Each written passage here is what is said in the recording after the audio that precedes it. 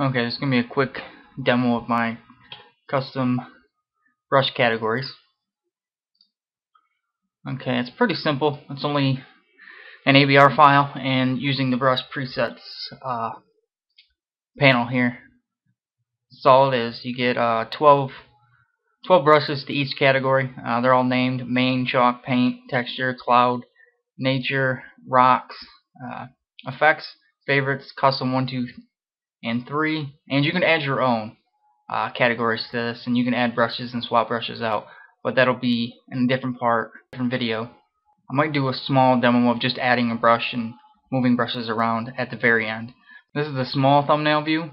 As you can see, you just get the tiny little thumbnails here, and you can change the view by going to the top right here. And now there's a large thumbnail version which I use, but I gave you two different options. But basically you have to pick whether you want to work in a small thumbnail view like this with the abbreviated identifiers that I have here, or in a large thumbnail view, which I'll show you here in a second. And this is how I use it. I just throw it here in the corner. I just view 3 of them at a time, and I can scroll up or down to get the different categories. And as you see, it works. And they're just brush presets, so they're small files, not a big deal. But there you go. And now I'll show you the large thumbnail view, which I actually use. I don't like seeing small thumbnails, but I do have a small screen, so it does help to have either one. But you have to make that choice, large or small. And I'll go to large thumbnail here.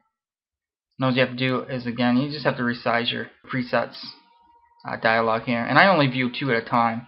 And basically, I just put mine right here on my screen, so you can just see 1 at a time. Okay.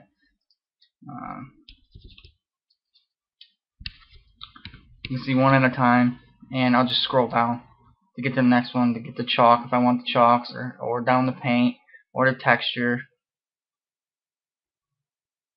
or the clouds, nature, rocks, effects, favorites, custom 1, 2, and 3. And it's that easy. Now, with the small identifiers here, you can use it in either large thumbnail view like this and the smaller thumbnails like I just previously showed. But there is a separate file that is just for viewing the large thumbnails, and I'll show you that right now. All you have to do is replace these with the large thumb file here. 2 different files. Make sure you know what you're doing when you're saving, and I'll load that up. Now the only difference here, outside of they're totally separate ABR files, so any edits that you make to one will not change the other. So like I said, you have to pick either one. I use this. The only difference is the brush identifier here, main, and chalk and all that. They're just long identifiers. They're just words. That's the only difference. As you can see here, I'll switch to small thumbnail view, and you can see why there's 2 different ones, because you can barely read that. I can't really read it myself, so it's not really effective for me, so I use the small ones. And as you can see, the alignments are off. You'd have to resize your presets, but that's basically how I use it. And this is all it is. It's just a brush preset library and using your preset panel, and you have your own custom brushes that you can swap in and edit and add categories and take stuff out, and you can make your own identifiers and stuff, and make your own brushes and sort them and things like that. Now it is limited to only 12 brushes because of the alignment here.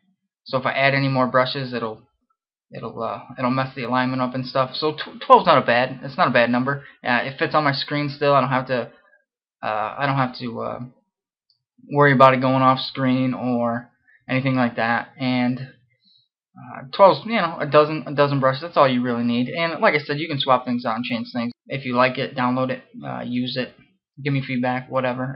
It's nothing special. Thanks for watching, and that's it.